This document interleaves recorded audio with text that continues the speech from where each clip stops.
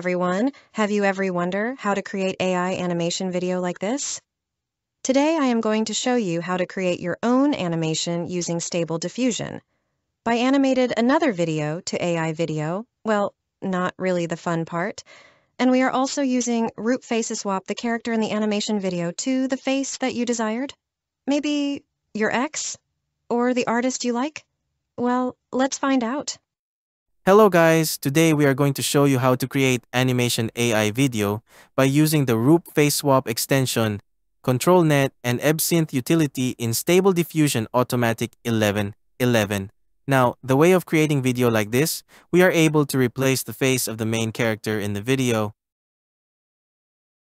Also using ControlNet to change the background, outfit, or theme, the whole theme style that looks totally different from the source video that we are using. For example, like this short video in this tutorial we are using. And we are going to use Rev Animated checkpoint to change the style into animate cartoon. And then I am using Roop Faceswap extension to change the dancing character to Nancy. Now, I am not going to example so detailed steps of Ebsynth Utility extension in this tutorial. You can check out the previous tutorial for full explain about Ebsynth Utility, and this time I am applying the same FPS rate as the source video so I can get the detail movement for the AI video animation. I am using 60 FPS, and for this 18 seconds video, it generated 1125 frames. That means the AI are going to handle 1125 images in this process. Now here's the fun part for this tutorial. We are going to change the style in image to image batch generation. In steps, we are going to enable two ControlNet processors. The first one I will use Open Pose, and remember to check Pixel Perfect.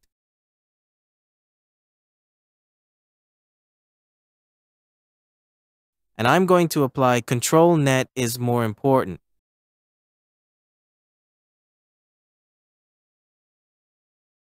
For the second ControlNet processors, we are going to enable Set Pixel Perfect as well. Then choose Canny Processor. Then we will use one of the frame image extracted from the source video and start play around with the style until we get what we expected. Now in the text prompt, I'm using neon light, pink t-shirt, and mini skirt. We have to enable Roop extension as well for face swap. In this tutorial example, I am using the AI girl Nancy's image for face swap. Let's generate again and see. Okay, I think this one is pretty good for the dancing short video that I am going to generate. So we are going to use the same seed number of this image and switch to batch image to image.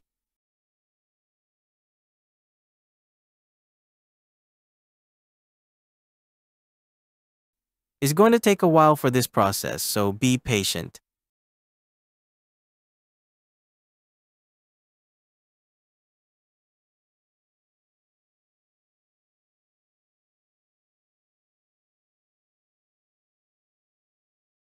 In the meanwhile, you can see the generated images for each frame in the frames folder.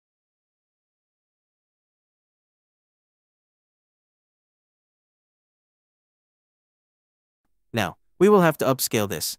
There are 1200 images that I have to upscale in this step, and I am going to use Batch Upscale. Copy the image to Image Frames folder's path in Input Directory and create another upscale folder for Output Directory. Just follow the instruction in Ebsynth Utility Stage 4 and set the width and height for upscale images as well.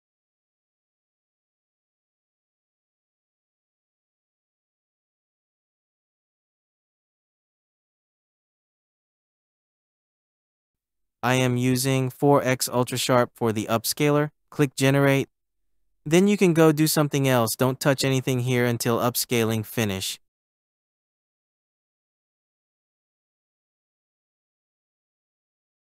After upscale done, you will have all frames of upscaled images in the img2 img upscale key folder. Stage 5, let the extension rename those files and generate Ebsynth project files for you. And man, there's 74 Ebsynth project files in this one since I am using 60 FPS.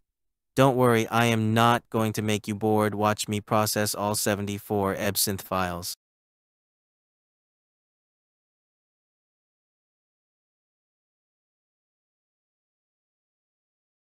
For this tutorial, I just made 300 frame of images for demo purpose.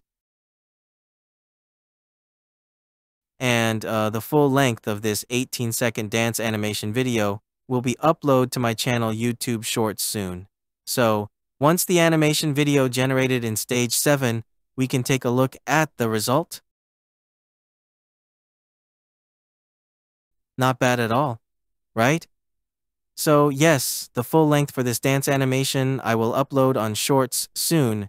You can check it out later. If you have not subscribed our channel yet, please click that button and turn on the bell, so you will be noticed once we have this animation upload, and I will upload more animation and fun stuffs like this. So that is it for today's tutorial. Hope you guys do get some inspiration of combining different extensions together and make your own animations. Until then, I will see you in the next video. Have a nice day.